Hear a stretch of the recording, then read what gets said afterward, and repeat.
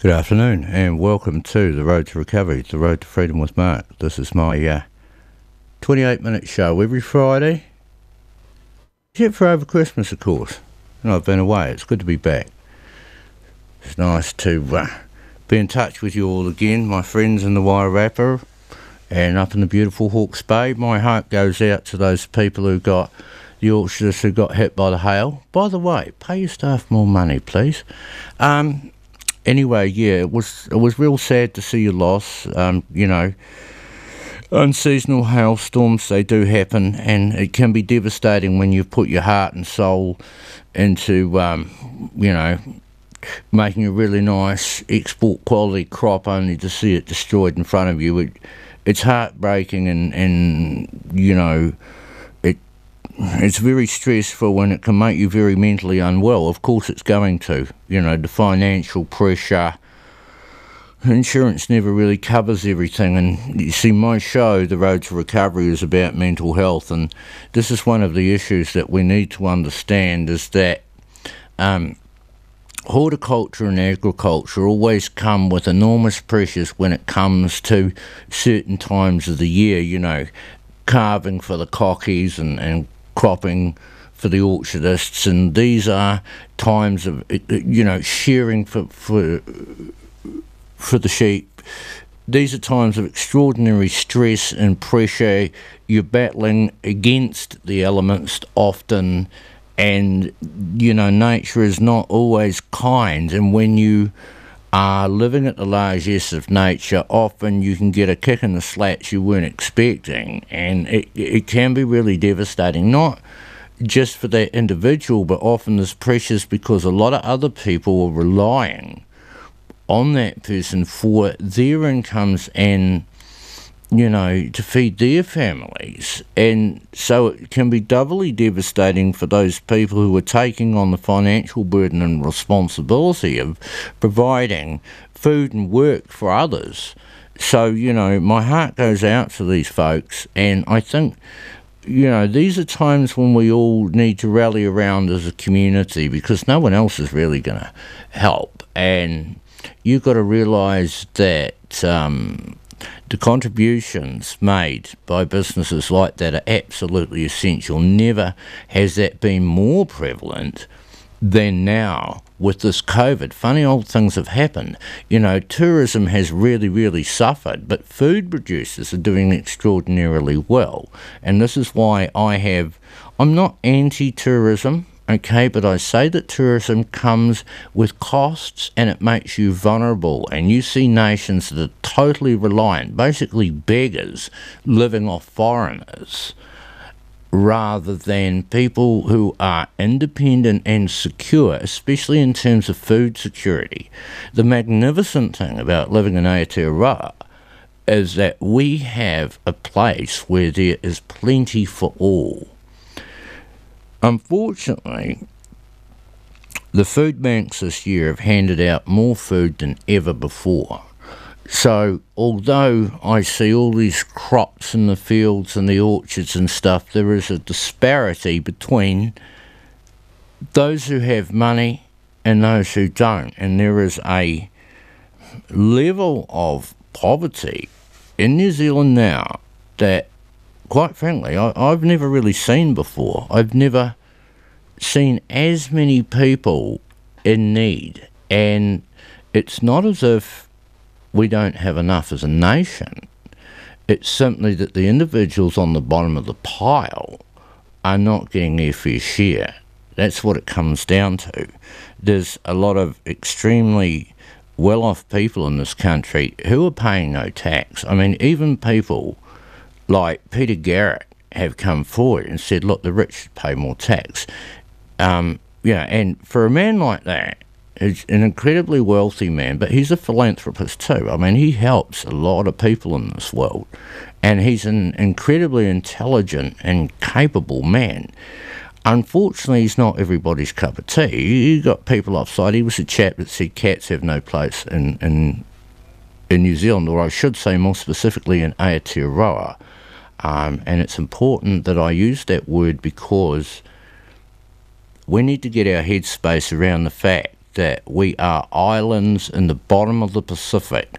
So the country lends itself ostensibly towards birds, and birds' number one enemy is the super predator, the cat. So Mr. Garrett is absolutely 100% correct when he says that cats have no place in this country. Cats, stoats, ferrets, weasels, possums, rats, hedgehogs have no place in this country. Introduced animals that have devastated the bush. Now, I love this country. I use this country to heal my mental illnesses, and it's been a long road for me because I've had no one to show me the way. I've had to learn it bit by bit, but I'm trying to help you in this regard. Now, you know, I've been to places in this country where the silence has been devastating.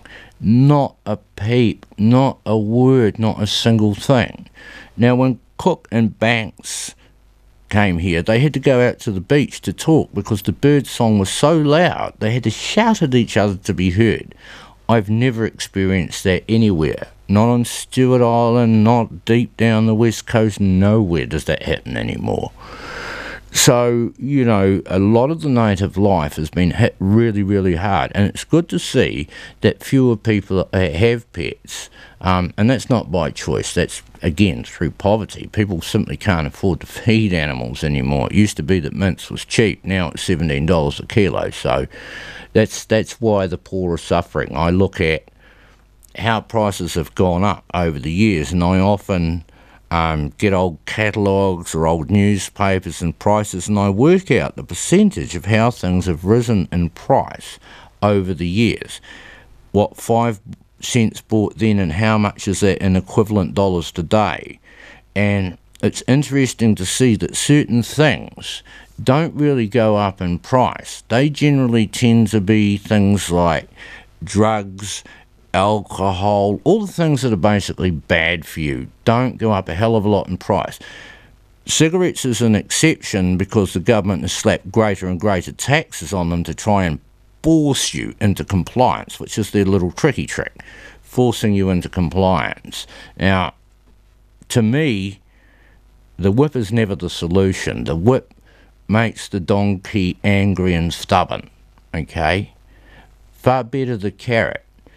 Education, encouragement, alternatives, help.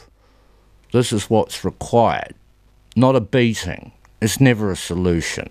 Oh, it solves the problem short term, but other problems spring their ugly heads up as a result. And we've seen that in society in all different kinds of ways over the years. Now, as far as mental health goes, it's very important, like I say, that we support people in their times of trouble. You know, to look at something on the TV and go, oh, that's sad, and then, you know, have another bag of chips. Well, maybe get on Give a Little or something. Maybe go to the town, right, and spend some money there in their shops. This is what I'm trying to do all the time now, is as much as possible support my local businesses, takeaways, whatever, small businesses over this period of time, because a lot of businesses have been hit hard. And I say that now is not a time for caution and penny pinching. Loads of people are spending money on fancy pants stuff, right? What I ask of you is that you have consideration for small businesses now more than ever, because they need our support to keep going. Small businesses are the largest employer in New Zealand. Okay, for every one person who is successful, they hire another. That's a 100% increase in staff. You are never going to get that in a big business. So, small businesses need to be supported.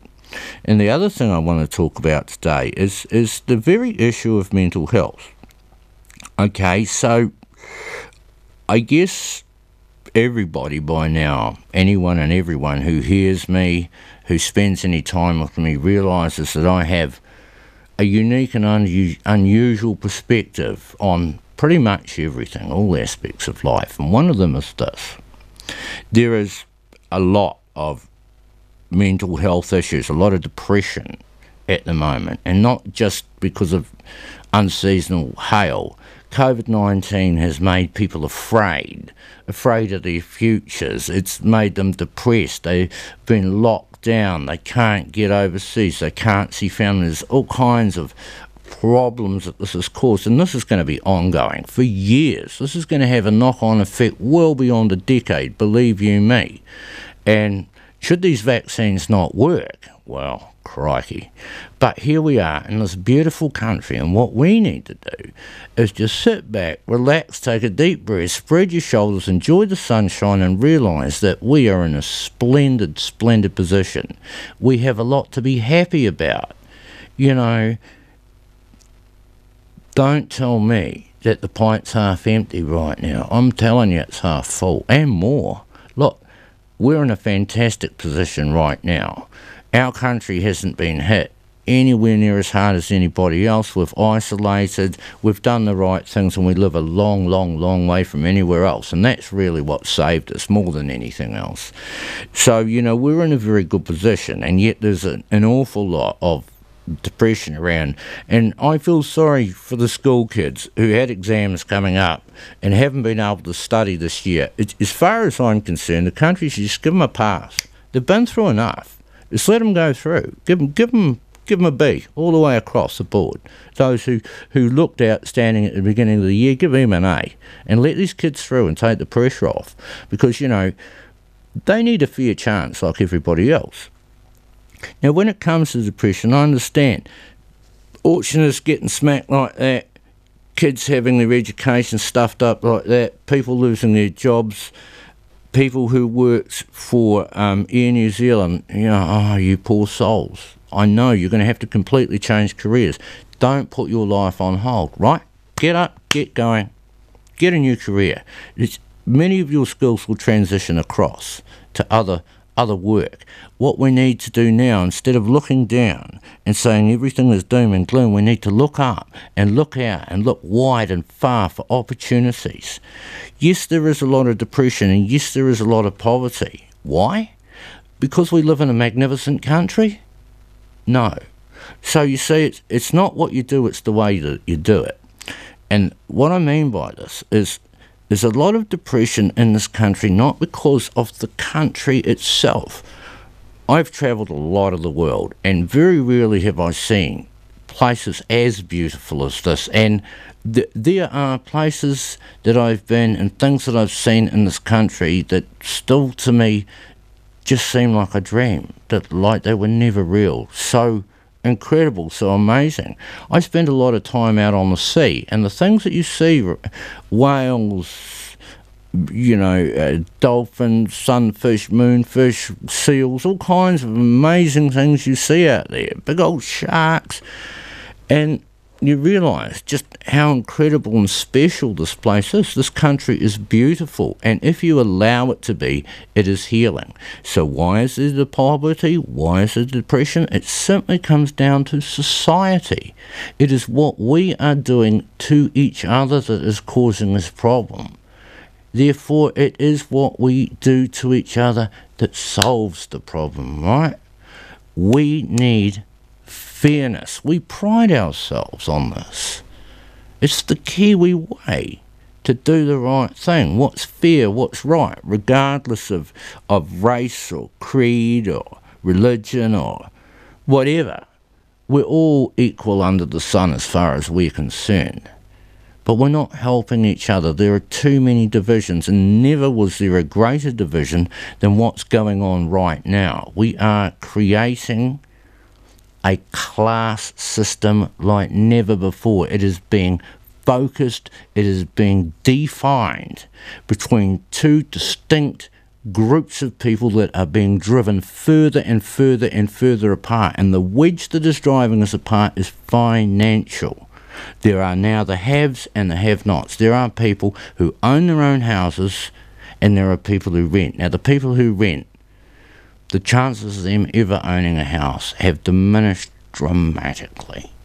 And we need a new system to allow those people to financially empower themselves. Otherwise, they're going to be paying some other bugger's mortgage for the rest of their lives. And I emphasise the fact that they are paying somebody else's mortgage. So if they're doing that, we have to find a way to make that mortgage their mortgage if that's what they want. It is a massive commitment, I understand. But your own house, your own property gives you security. It gives you spiritual, mental security. You can put a nail in the wall and hang a picture up. You can buy a nice carpet. You can plant a tree. It's your place. It's your soul. You put your soul into it. It's home. It's not just some shitter that you're renting for now and you kick a hole in the wall and throw your rubbish out the back and you don't care.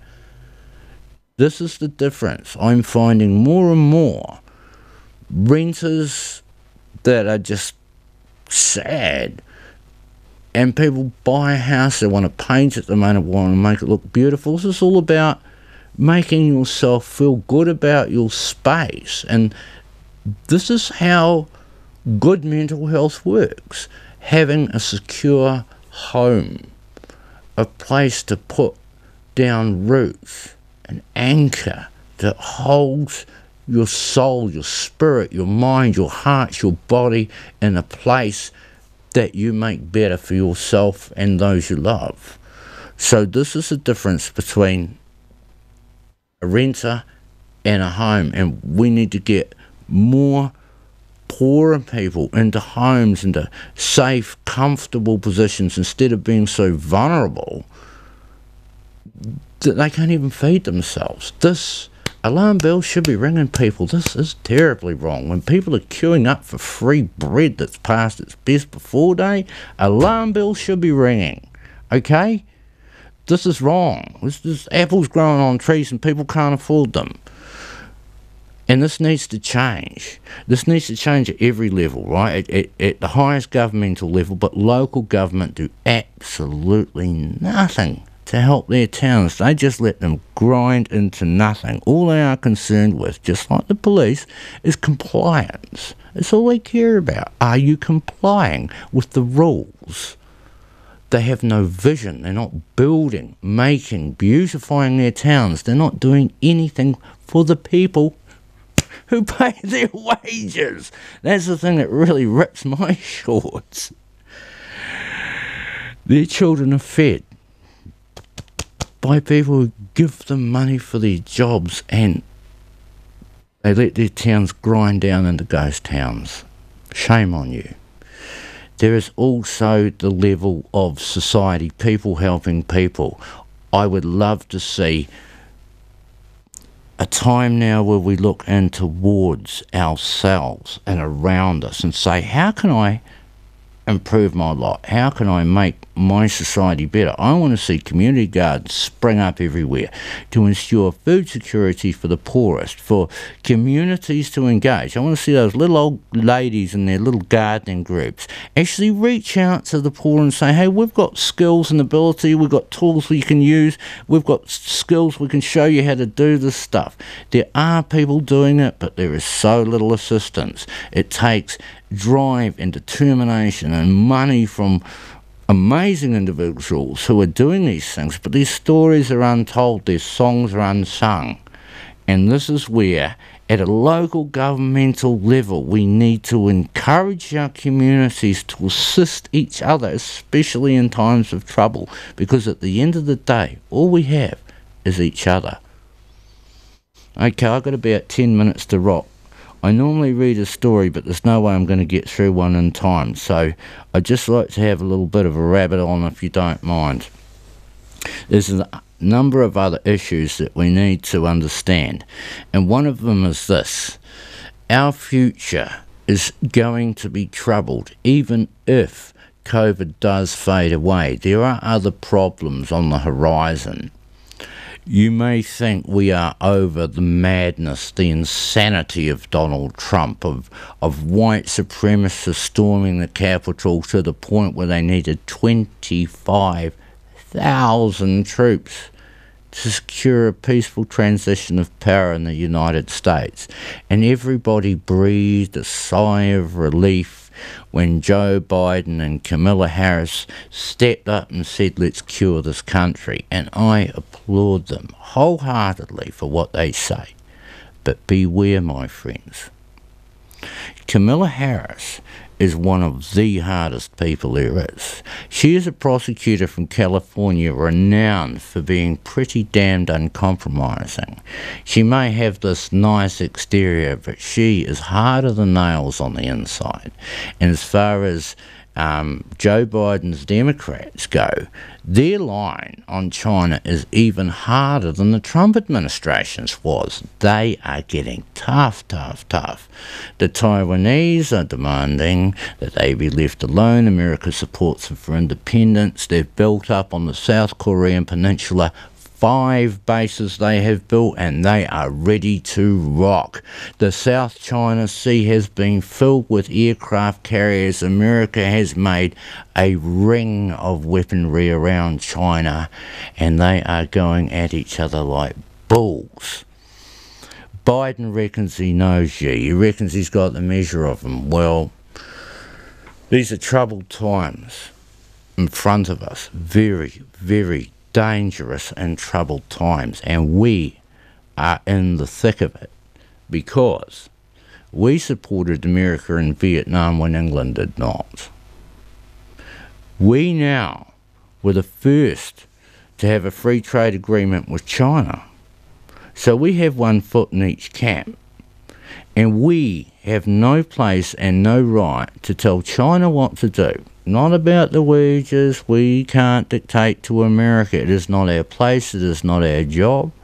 And we will only ever be seen as an annoyance and a problem. Now, that's not to say we stay silent. Where terrible things are happening to people, we need to be heard. But we need to do it in a diplomatic way. Not throw rocks. That is not a solution. Here's the real solution, right? What we've got to realise is our place in the world. We are only a tiny country. Little. We're little. We're like a little old mouse, right? And China's like a big old lion. So what does the mouse do to curry favour with the lion? You remember the old adage. The mouse takes the thorn from a lion's paw. And the lion looks at the mouse and says, you do have a use after all, my friend. So you see, that's how we do it. We make ourselves useful. We make ourselves useful friends who are of assistance. We look for win-win situations where we can be a positive influence rather than a little whining voice in the corner. So we move forward with positivity, not just towards China, but towards America too. They can both be our friends. We're not so staunchly adversarial that we would choose to take up arms against one or other. We can and we must be friends with both and realise that we can be a good influence. You know, we profess to be an egalitarian society where we're equal under the sun, but we're not. There's a lot of racism in this country, and there's a lot of poverty in this country, far more than there should be.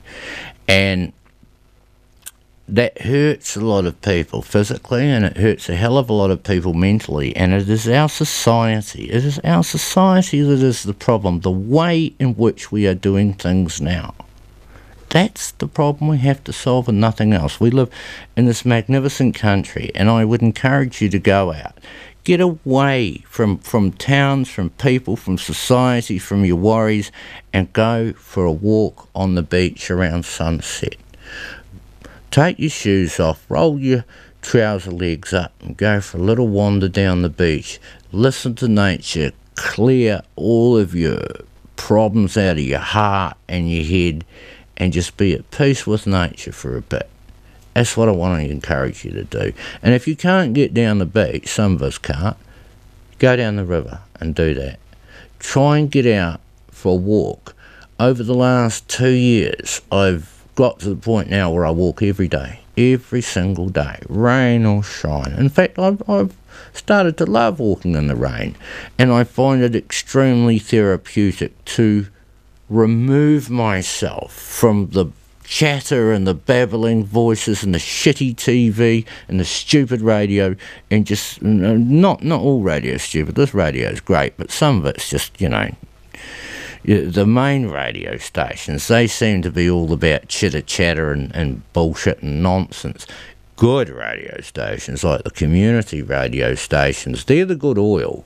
And I'd ask you, please, encourage people, if they're going to listen to the radio, listen to a good radio station like Arrow that actually has something to say and contributes to your life, rather than just some gap-filling nonsense of Bon Jovi or Guns N' Roses, some garbage like that, So many people on this station have such amazing stories to tell. It's interesting, it's mind expanding.